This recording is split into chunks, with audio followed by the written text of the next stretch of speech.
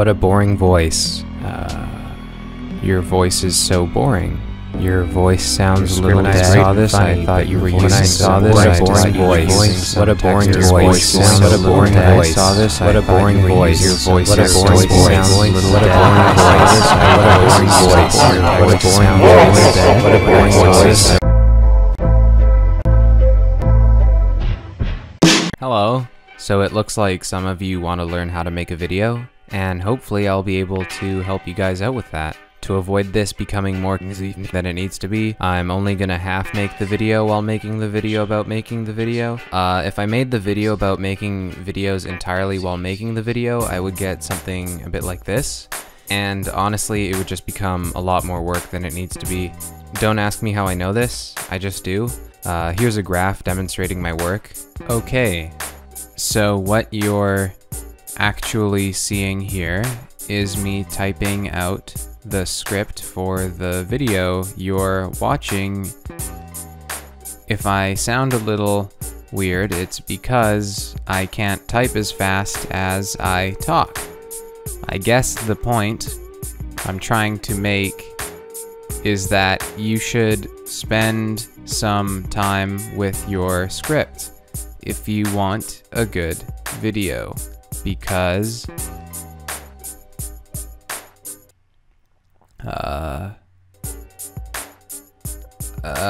good script will give you a good video. I'm just gonna clarify that this is just how I do things, and if you want to do something a different way, then you can do that too. That's okay. To quote the great Bob Ross, in your world you can put trees wherever you want them, except pretend that the trees are videos, and instead of painting, you're video editing. Okay, so I've just put these guys together, the first part of the dream sequence and the second part. Anyways, so click your first shot and make it a composite shot. That just makes it so that you can work on it in more detail.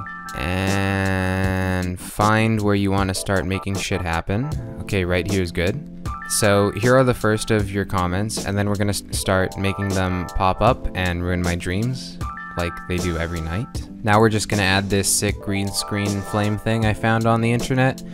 It's gonna look super stupid if we just put in the flames without warning, so what we're actually gonna do is use this opacity tool right here to ease it in. Okay, I think that looks good. Now we're just gonna play with the scaling to give this puppy some dynamics. In music, dynamics are used to make the music more interesting to listen to. You know, sometimes the music becomes loud and sometimes it becomes soft. But here in video editing, a very common way to make things more dynamic is to play with scales. You might have noticed in some videos, creators are starting to apply a very slight zoom in to still images. And that's just so the video looks more dynamic. So a cool little effect you can do here is have one layer scale faster than the other, which is actually what I'm about to do right now.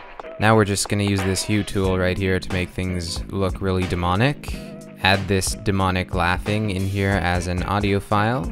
Alright, this is looking pretty satanic. Okay, now I'm just gonna add a bit of this music that I have. Now a really powerful technique you can use when editing your videos is to make things happen on the beat of the music you're using. Remember, you want the music to complement the video, not distract from it. So just identify the beats of the song and put all your scene transitions and actions there. Wow, that was a lot of work for one scene. Now I'm just gonna have to do this for the rest of the video. Before I go, I just want to quickly say I made a guest appearance on my pal Jay Schlatt's channel. He makes some pretty memey videos, so if you're into that thing, I don't know, you can go over there for a fun time.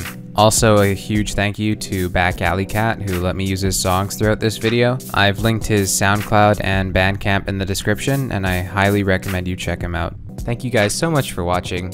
I really do appreciate you. Okay, bye.